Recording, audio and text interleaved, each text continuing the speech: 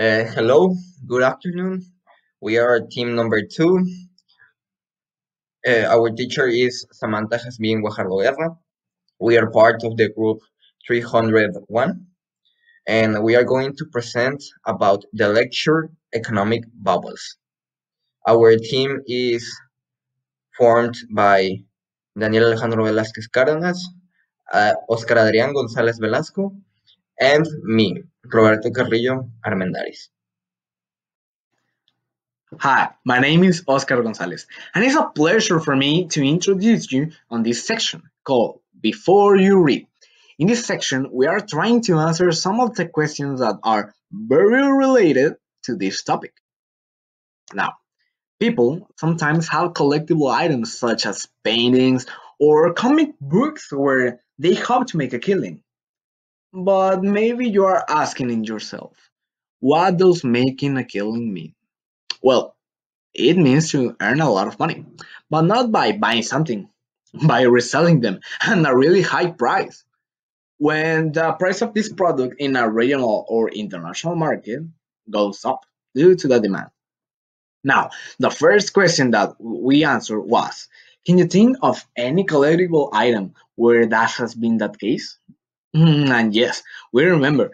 We remember when the most expensive baseball card in history was sold. A baseball card that the value around of it was of $3.12 million. Wow, that was very impressive. But it isn't the most impressive thing on it. The most impressive thing on it was that it came for free in a pack of cigarettes in the initial of the 20th century. That is impressive. The next question that we answered was, can you think of any case where the collectors lost their shirts? Now, you may be asking yourself, what does lost their shirt means? It means to lose their investment. And yes, we remember when 2 or 3 years ago, Nintendo, the company, started selling a mini version of the Nintendo NES, a gaming console that was sold decades ago. Now, due to the uniqueness of it, make that the initial price of the Nintendo NES Mini, the price of it was of 799 Mexican pesos. In only 1 or 2 weeks, the price of it goes beyond the 40,000 pesos. Wow, that was really impressive. But, well, where those lost their shares come in here? Many people start buying them in a really high price, maybe at 20,000 pesos or 25, thinking that they will sell it in 50 or in 40,000 pesos. They were wrong because passing these 2 weeks, in the third week, the price of the Nintendo NES Mini was decreasing just until the 799 pesos. They lose their shirts.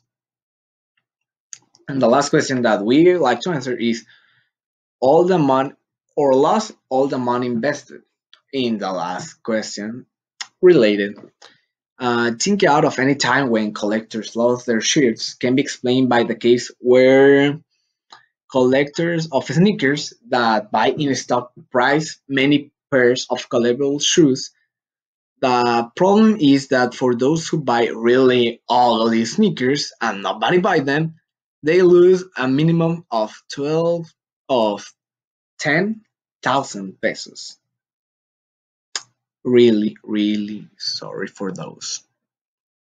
Are there any investments that are sure things?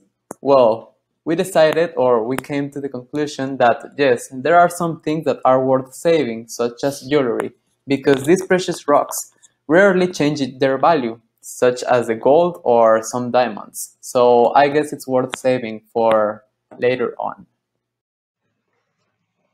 Now, here are the first 3 popular sayings that could be related to buying and selling.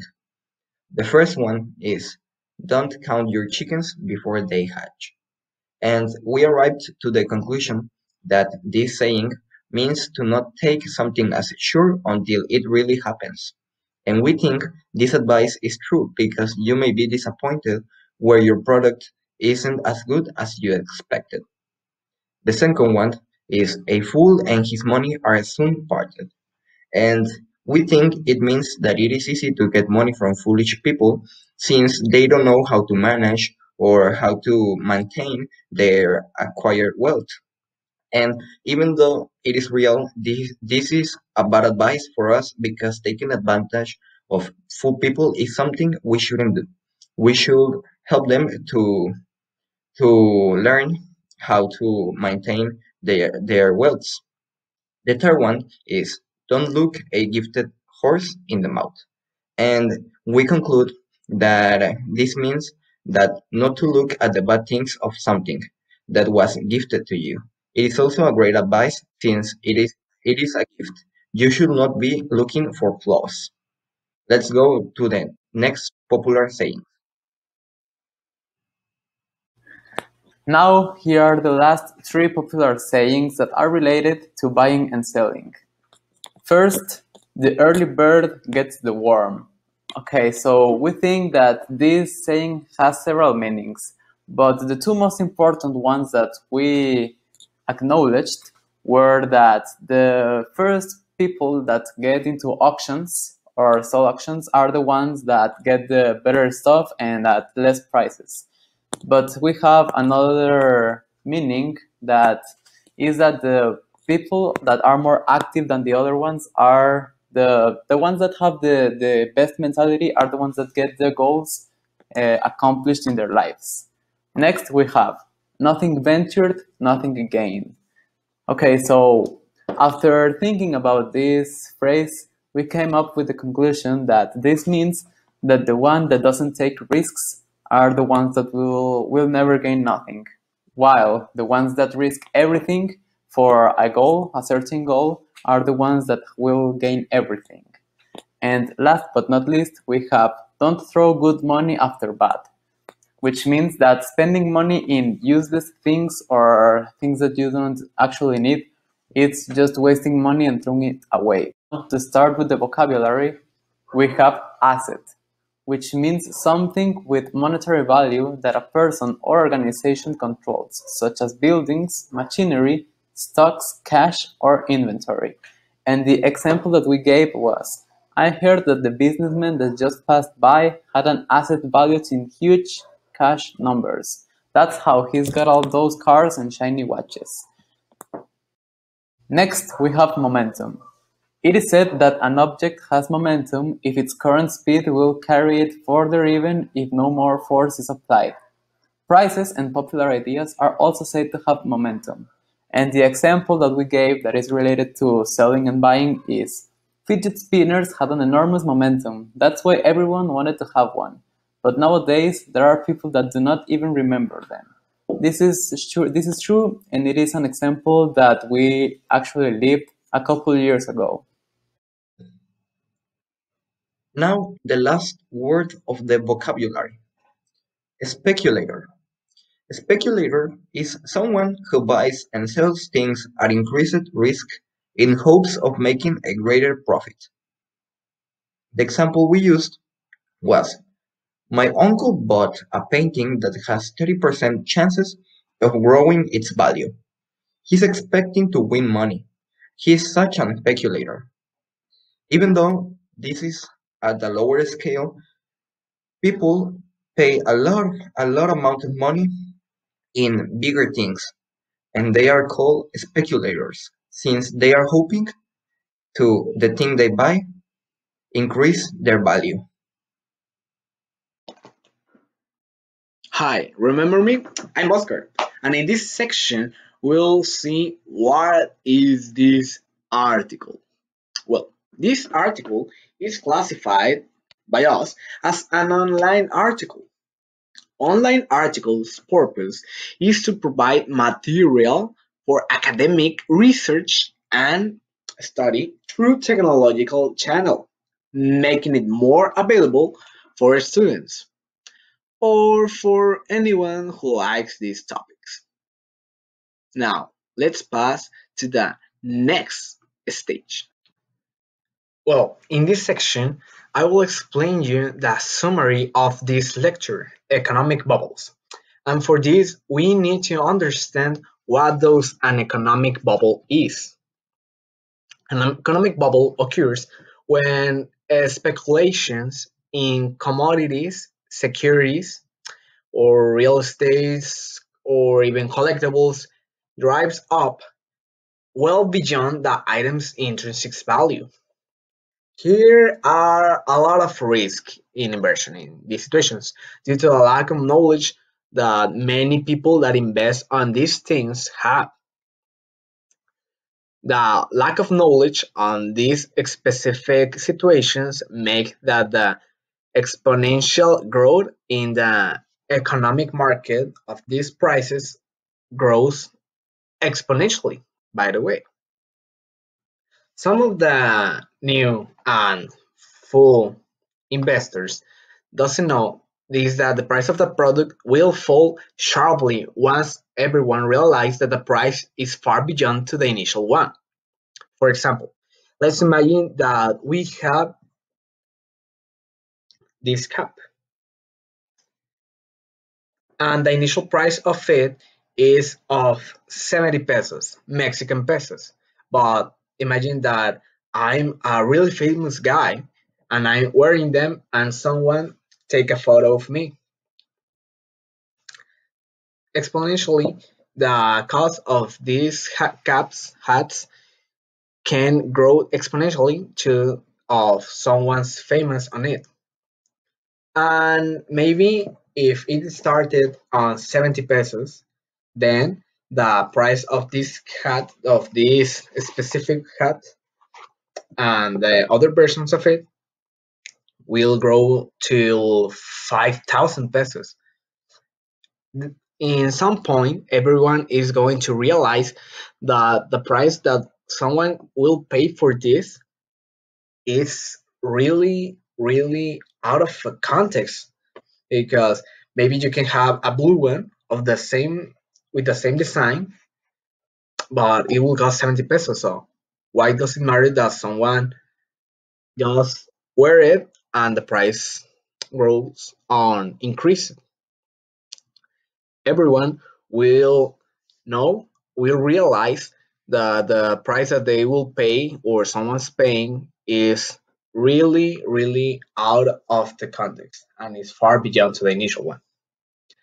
The majority of investors know as well that a rising price will encourage many people to continue purchasing of a commodity or and a greater willingness of current owners to sell.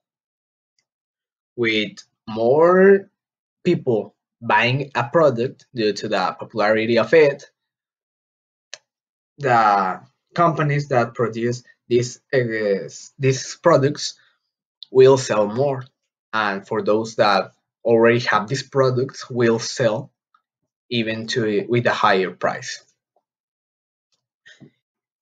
In this market of exponential growth of products due to the popularity of it, and is super risky, because as I just said, the price of this can fall in every second, in every moment, and no one will know until the day after.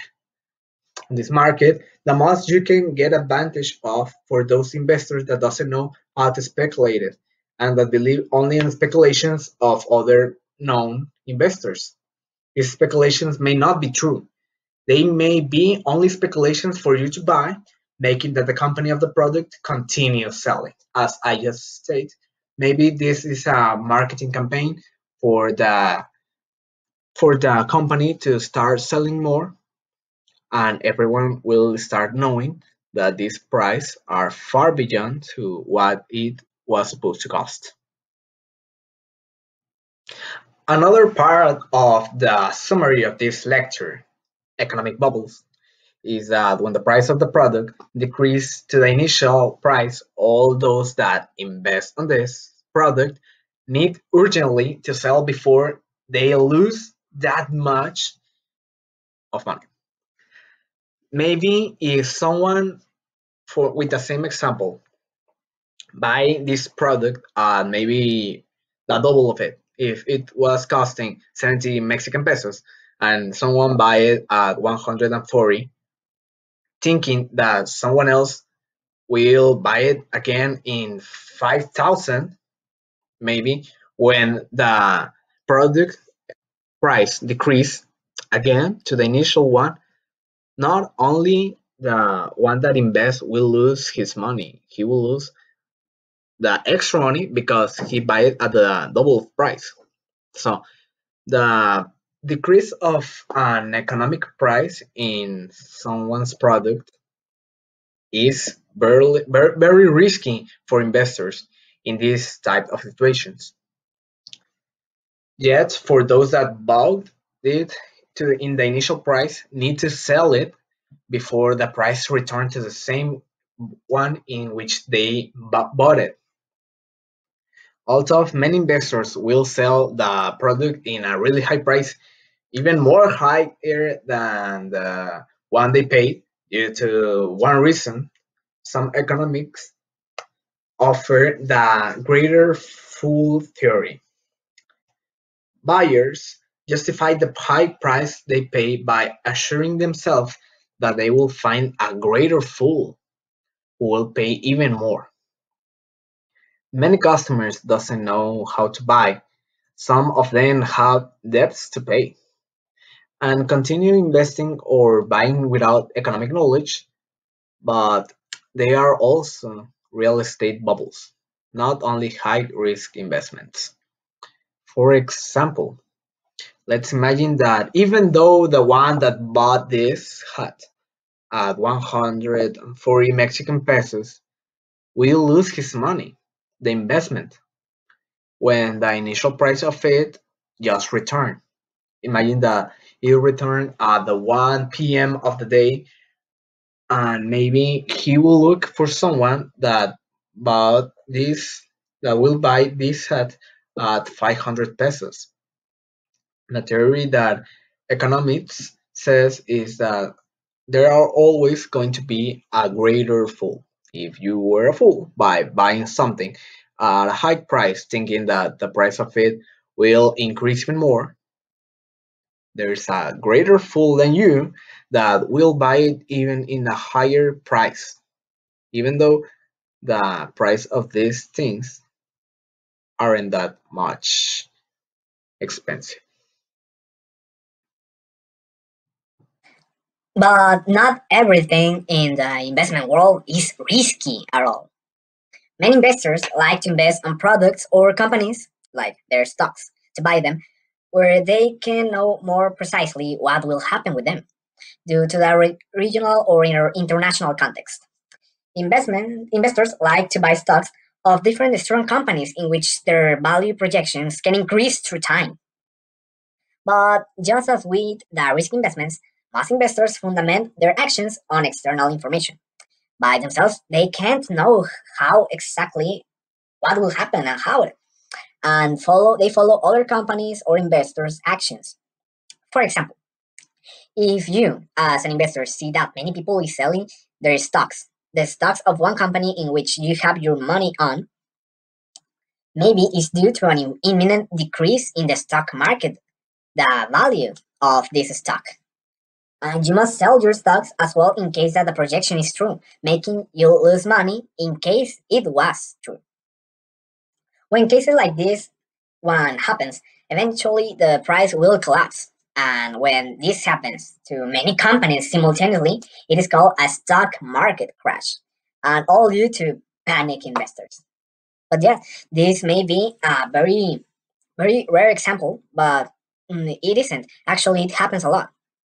For you to not waste your money, to not lose them, to not lose your investments in some companies in which you have your money, you need to be very careful on what are happen with them in the global context or in the regional context. Is an imminent decrease will cost you a lot of money. Maybe it can put you in a debt, Well, but that will only happen in case you have a lot of money and you only have your money in only one company. But that is really rare. And I and my group doesn't recommend you to do that. But yes, that was the summary of the lecture Economic Bubbles. See you. And now we are going with the reading skill of the Economic Bubbles lecture. The reading skill was defining trends. And a trend is an increase or decrease in a behavior over a period of time. In this context, it means anything or assets that can gain or lose popularity or value. An example of how to use a trend to understand it better is when a song becomes excessively popular, other artists look for a collaboration. So now they can become a trend for participating in that famous song. And more about our daily life context, when a person you follow on Instagram uploads an Insta story with an important news that has to be acknowledged, then you upload it hoping it becomes a trend. So with this, we finish our presentation of economic bubbles. Thank you for your attention and hope you have a great day.